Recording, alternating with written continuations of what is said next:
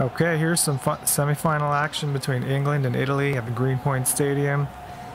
England here after beating Nigeria 2-0 in their quarterfinal, and of course Italy defeated Spain in a penalty shootout. There you see two Italian managers shaking hands before the match. The three lions looking serious. The fans enjoying the pageantry of this spectacle. The Azzurri also looking serious. Marcello Lippi pointing out something during the national anthems. For England, Robert Green is starting in goal, so obviously the hand of Claude has not happened in this universe. Italy is missing their midfield maestro Pirlo, who picked up an injury before this game, so Palombo number 21 is starting in his place. Early in the game, Giardino gets body checked by Johnson off the ball, no call. Absolutely shameful. England will take advantage of the takeaway. Gerrard playing on the outside is going to cross it into the middle. Heskey's going to flick it forward. Chiellini misplays the ball. Rooney knocks the ball past Buffon and then into the net, putting England on the board in the 9th minute. Rooney with the wherewithal to not rush a shot and instead finesse it past the keeper and then into the net. So later in the first half, Gerrard with the sliding tackle. Rooney picks up the ball, running down the left flank. He's going to cross it into the middle. Chiellini again with a miscue inadvertently sets up Lampard, who was running late into the box. Palombo, who, as I mentioned, is starting in place of Pirlo, was not able to pick up Lampard. He blasted into the side netting. No chance for Buffon. Early in the second half, Italy is looking to get on the board. Giardino receives the ball. He gets fouled inside the box. John Terry, Aaron Lennon, Frank Lampard protesting, but the referee's not having any of it. He shows the yellow card to John Terry with the late tackle that clips Giardino.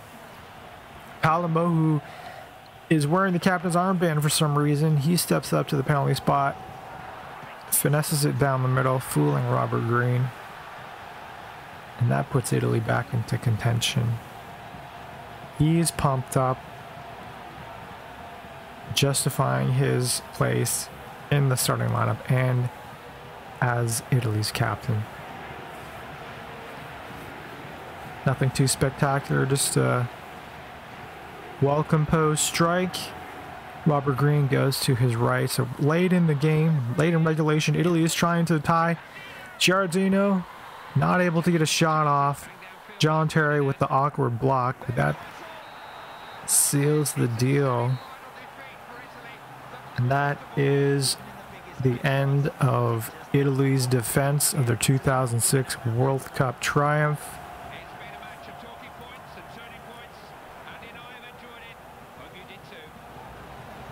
And their campaign ends in disappointment.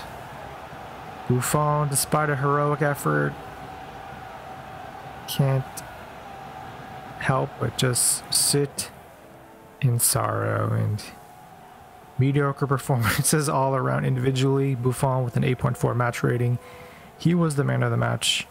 England was not really spectacular in terms of individual performances, but they managed to win, and they go on to win the World Cup final against Argentina 3-1. Italy, ranked number 4 in the world coming into this tournament, was able to beat Spain number 1 and Holland number 3 in the knockout phase, but a disappointing loss in the semifinal, and then another disappointing loss in the third place playoff against New Zealand, the winner of Group F, who lost to Italy in the group stage but won the group based on total goals scored. They managed to take third place, so Italy did well to advance past the group stage and win 2 really impressive knockout games, ended up losing 2 in a row to leave South Africa in disappointment. Here's the tournament all-star team. Buffon, named as one of the 3 best keepers of the tournament.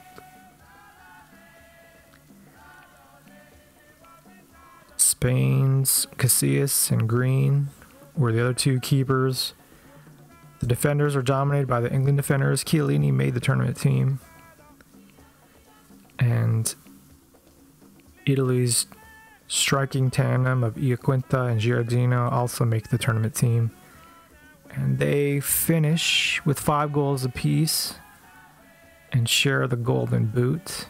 And they also were runners-up to Lionel Messi as the best player of the tournament. Now, if Italy had not lost Cannavaro early in the tournament, and if Pirlo had played in the game against England, maybe the outcome might have been different, but that's how it goes.